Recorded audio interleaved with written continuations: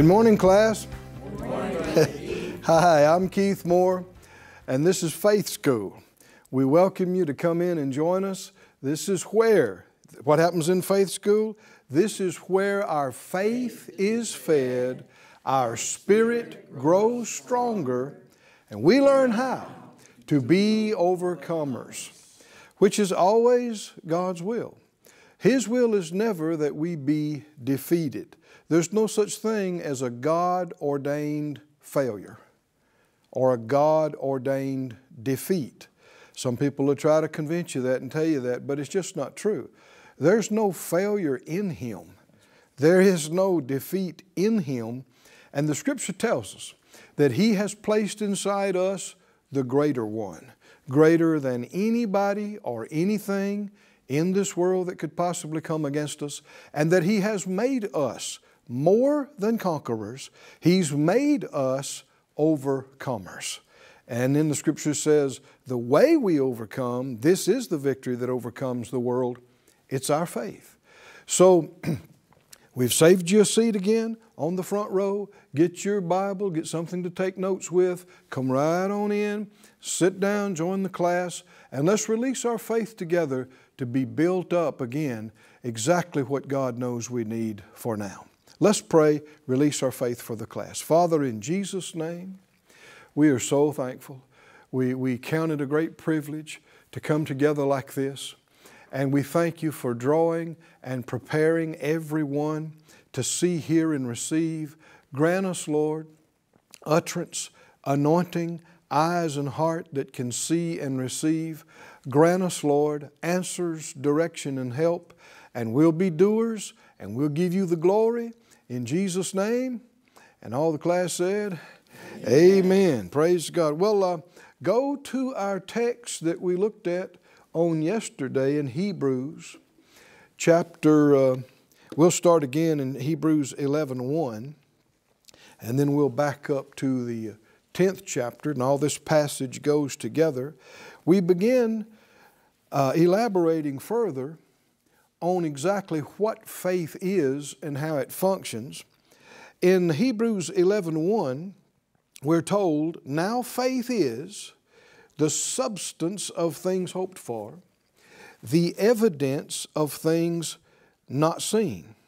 And Young's literal translation says it like this, that faith is of things hoped for, a confidence.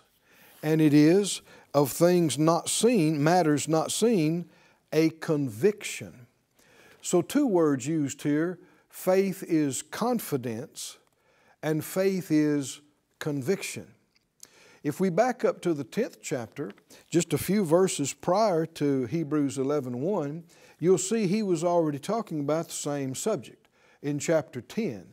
And this wasn't written in chapter and verse, this all flows together. And in Hebrews 10 and verse 35, we're admonished, cast not away therefore your confidence. You'll find that on numerous places in the New Testament, the word confidence and the word faith are used interchangeably. Faith is confidence, and confidence in God is faith in God. He said, don't cast away your confidence, which has great recompense of reward. Just a few verses later in Hebrews 11:6, it said, without faith it's impossible to please God. You must believe that He is and that He is a rewarder of those that diligently seek Him. God is a good God, and those who seek Him will receive good things. And those who have confidence in Him and act on that confidence, reaching out, asking from Him in confidence, stepping out on what He told us to do in confidence, you and I doing this will be rewarded, the Scripture says. We'll be rewarded with a good outcome. Good things will happen to not just to those who wait indefinitely, but good things to happen to those who believe and step out. So let's keep reading that in verse 35 and 36. Cast not away, therefore, your confidence, which has great recompense of reward. Verse 36, for you have need of patience. And that word could also be translated perseverance. Perseverance. That after you've done the will of God, you might receive the promise. For yet a little while, and he that shall come will come, and not tarry. Verse 38, now the just shall live by faith. But if any man draw back, my soul will have no pleasure in him. The NIV says it like this in verse 38, my righteous one will live by faith. Are you his righteous ones? Yes. You are, not because of our perfect lifestyle, our perfect performance, but the Lord has made us righteous with His sacrifice at the cross. With His own blood, He's purchased and made us righteous. Well, He said, my righteous one will live by faith. And if he shrinks back, I will not be pleased with him. And just a few verses later, it said, verse 6 of chapter 11, without faith it is impossible to please him. Do you see why I'm including the 10th chapter in our lesson? Because it goes with the 11th chapter. It'd be a mistake to separate them. He was talking about the same thing, and he was really repeating some thoughts in chapter 11 that he had already stated in chapter 10. What pleases God? Our confidence in Him and our boldness in Him pleases Him and honors Him. There's been some wrong thinking about what God is pleased with. There's been some wrong ideas about what is humility and what is pleasing to God. Some, actually not some, many have thought that continually being weak and wavering is humility. To just say, oh, I don't know, whatever God wants, I don't know, it's up to Him, not my will, His will. Now that's a quote from what Jesus prayed, but as we're going to see later on, He didn't pray that way all the time. we need to understand some things. Some have thought that it pleased the Father how weak and how pliable as far as willing to believe this, willing to believe that, just whatever. No, God is not a whatever God. He knows. He's not wondering. He's not wavering. He's not trying to figure things out. He knows the end from the beginning. And when He has told us what His will is, He wants us to be bold, to believe it. Do you remember the Scripture tells us, in fact, let's go look at it. You're really close by. In Hebrews, the 4th chapter. Hebrews chapter 4. Does God want us to be basically a wet noodle?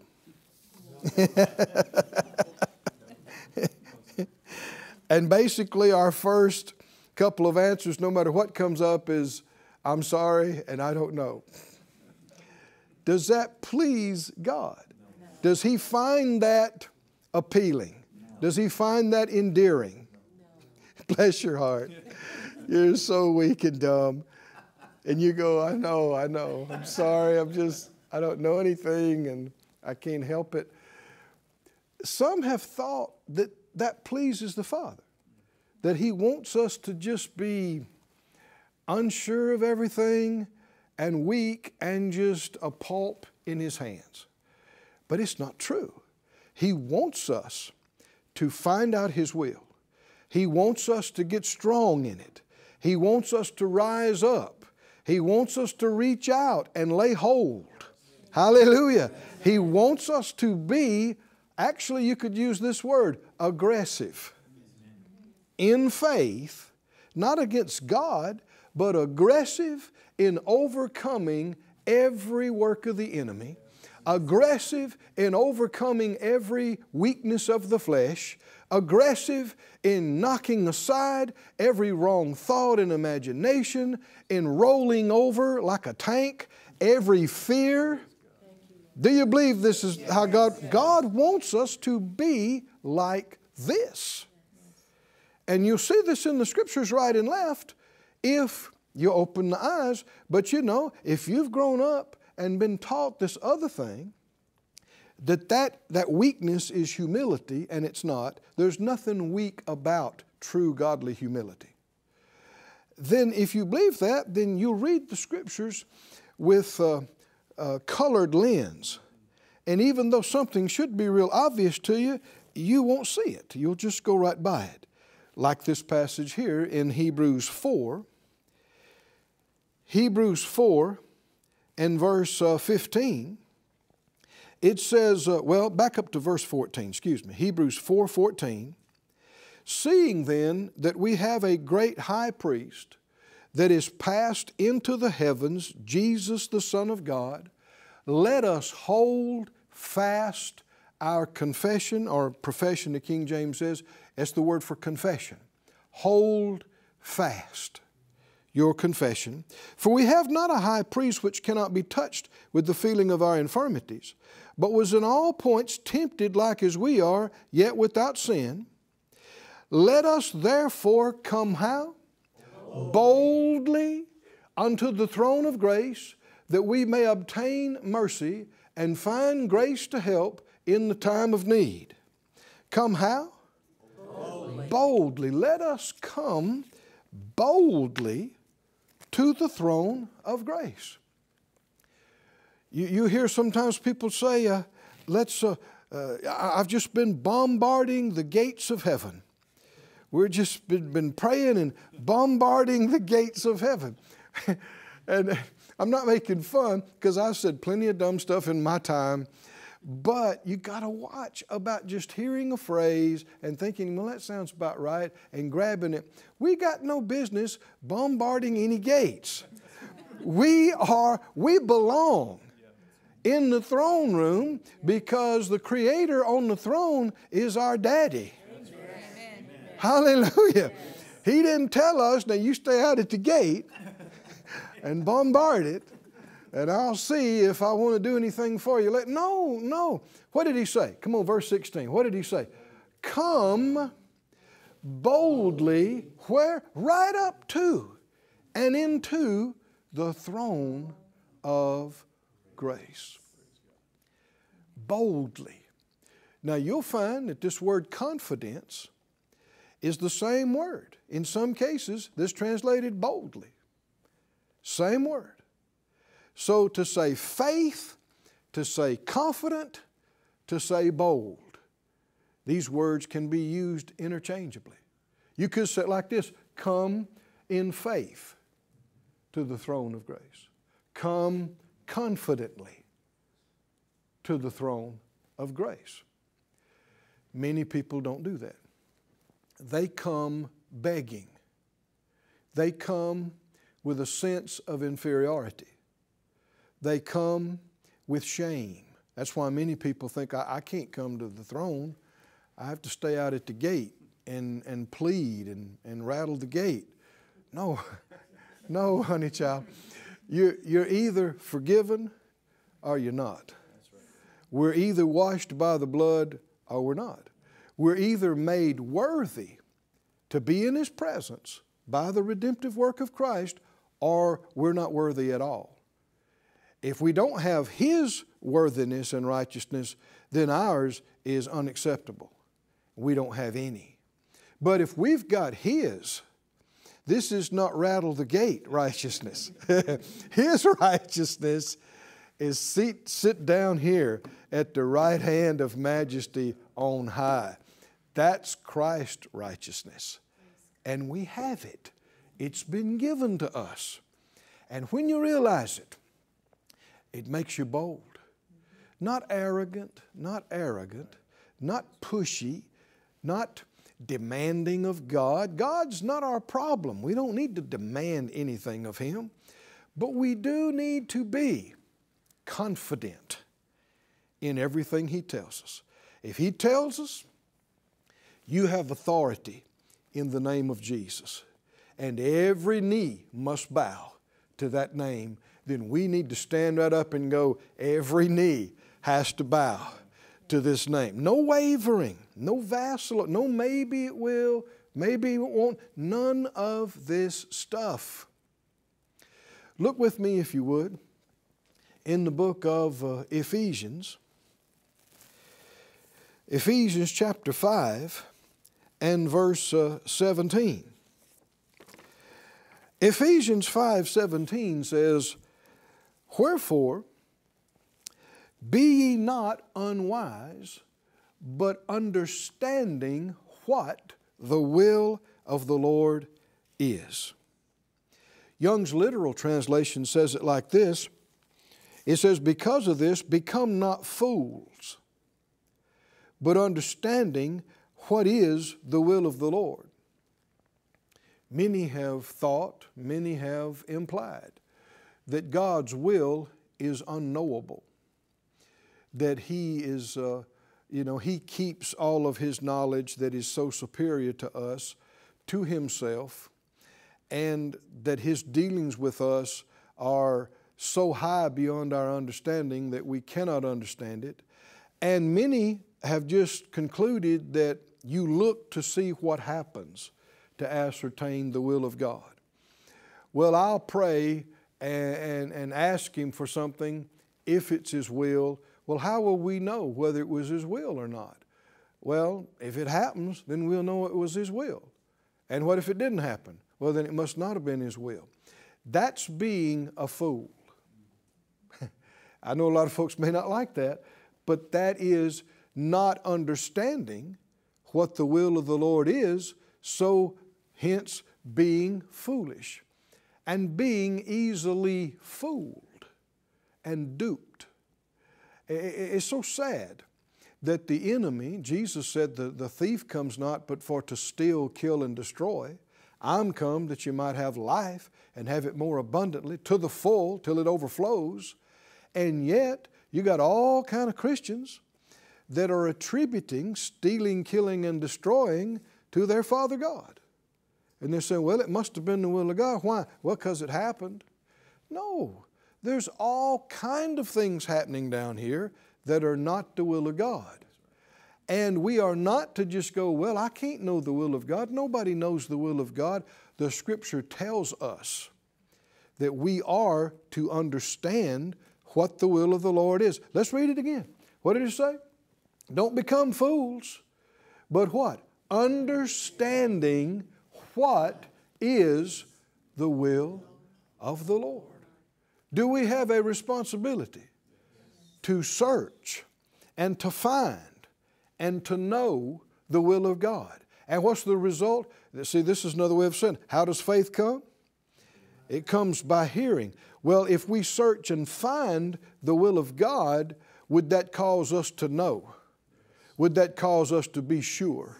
That would take away the ambiguity. That would take away the vacillation and the wavering, and then we would then be confident. Now we're on faith territory. Can you see that? Confident is another word for faith. Faith is sure. Faith is sure. Sure about what? Sure about the will of God. Sure about what God has provided. Brother F.F. Bosworth, author of the great book Christ the Healer, which I highly recommend, he made this statement. He said, faith begins where the will of God is known. Faith begins where the will of God is known. So if you're saying, well, is it God's will to help me pay my utilities and pay my rent? And people say, well, I don't know. God can do anything, but you just never know. Well, what did He say about asking for by faith? If you're wavering, let not that man think he'll receive. anything of the Lord. We cannot pray a single prayer in faith. We cannot make a single declaration in faith until we first are sure about the will of God. About the will of God. Which is why we saved you the seed in faith school. Which is why you need a Bible. And you need to keep your little head in this Bible, because you will find the will of God. How many have found out some things about the will of God in these wonderful pages? And it is so liberating. It is so wonderful when you can get free from the I don't know, I hope so, I'm not sure, and you get to the place where, well, He said it. He said it 5 times right here. It must be the will of God. It must be His will. Hallelujah. Hallelujah. Say it out loud, class. I can know, the will of God. I can find, the will of God. What did the Scripture say? It said, don't be unwise in the King James. Don't be unwise, but understanding what the will of the Lord is. Go to Colossians with me, please, chapter 1 and verse 9. Colossians 1:9. And you can see what we're doing right now. We're finding out from the Word of God that it is His will for us to know His will. Can you see that? Yes.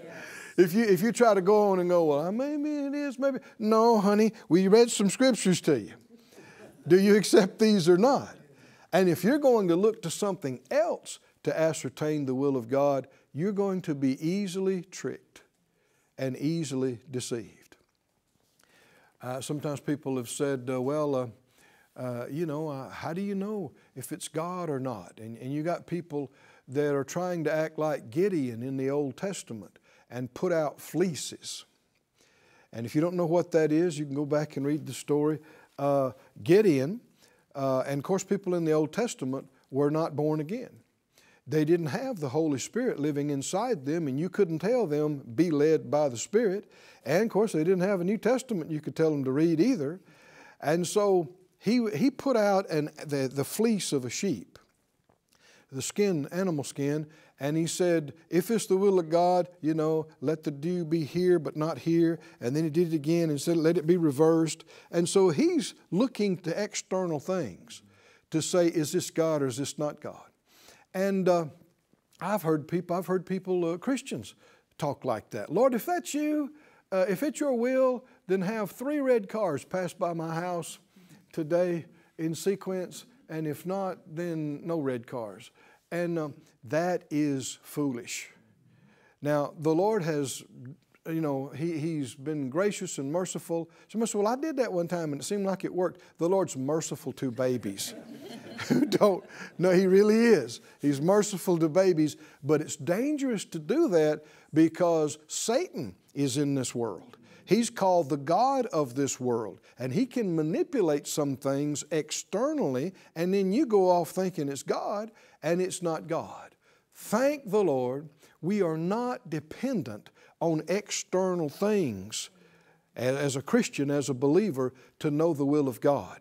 We have within us the author of this book. We have the Spirit of God, our teacher, and He bears witness with our spirit and lets us know things. And we can learn how to be led even in the small things, even in the details of life, if we learn how to follow His Spirit, which will always be in line with His Word.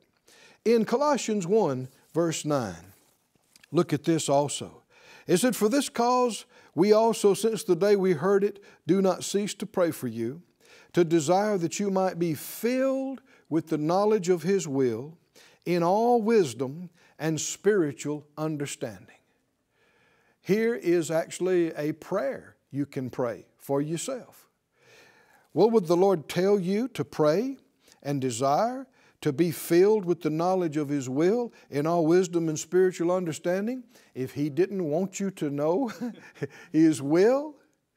Let's just pray it out loud for ourselves. Everybody pray it out loud. Say, I pray that I might be filled with the knowledge of your will in all wisdom and spiritual understanding. Praise God. Here we have another witness. In Ephesians we saw, don't be foolish, don't be unwise, but understand what the will of the Lord is. Here in Colossians, leading us to pray, to be filled with the knowledge of His will in all wisdom and spiritual understanding. And also today go to Romans 12. I think we've got time for this. Romans 12 and verse 2. Romans 12 and verse 2. He said, and be not conformed to this world, but be ye transformed by the renewing of your mind to what end? To what result? That you may prove what is that good and acceptable and perfect will of God. Can we know the will of God, class? Yes. Are we admonished in the Scriptures to not be foolish, but find the will of God? Understand the will of God. Are we even taught to pray that we'd be filled with the knowledge of His will? Yes. Filled.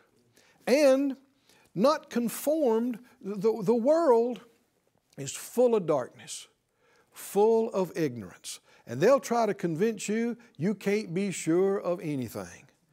And nobody knows. And why are we here? It's a great mystery, hidden by the cosmos. No, if you can read, and if you'll accept what the Word of God says, you have been created and redeemed by your Heavenly Father. Hallelujah. Hallelujah. And He's not trying to hide His good things from you. He has revealed His will in His Word, and by His Spirit, He wants us to be confident and to be sure and to know it. Hallelujah. Well, that's it for today, class. Say it out loud again. I walk by faith. I live by faith. I overcome the world by faith. I'm strong in faith, giving glory to God. We'll see you next time in Faith School.